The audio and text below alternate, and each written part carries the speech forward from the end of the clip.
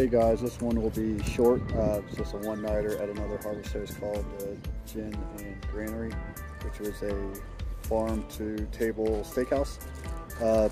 Steak was hit or miss. We had a couple good pieces and a couple tough pieces. Tyler had pork chops, so it's really good.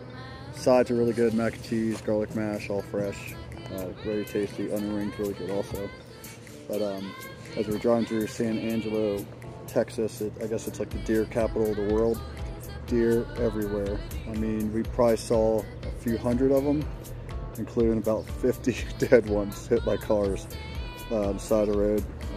Two even went running right in front of us, and one got whacked by a car, and another one we saw had its, I guess, head stuck in a fence where one of the locals was trying to help them out. So pretty interesting. Kids were kind of traumatized on it, but they made it through it. Give a thanks to Jake Powers. He was part of the Ultimate Wakeboard Road Trip that I went on a couple years ago. He went a couple years prior to me, and kind of linked up on one of the Facebook groups. First time met him, great guy, has 50 acres. Told us to stop by, took us out on his Ranger, riding around his property. He raises exotic animals. We got to see some more deer and addax. I guess they're called the white antelope. They're one of the most endangered species in the world, and he kind of breeds and raises them and sells them to zoos and all that stuff and other breeders. So thanks for that. Then we hit the road, so check it out.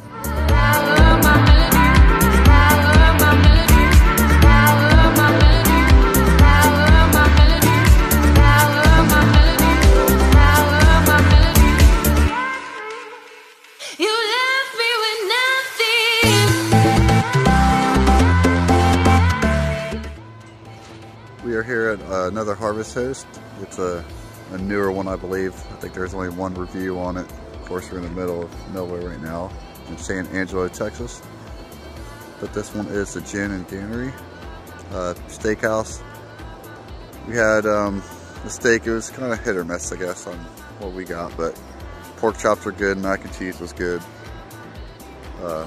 Everything else was good. Just one of our steaks was tough. The other one was pretty good. But on for the harvest host parking area. It's huge.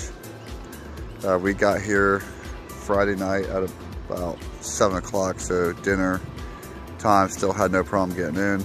It's all gravel. Again, all farmland surrounding us, so it's really quiet. The parking lot is lit up pretty well with lights, so if that bothers you, definitely need to put some curtains down. But nice little spot, easy in, easy out, and quiet.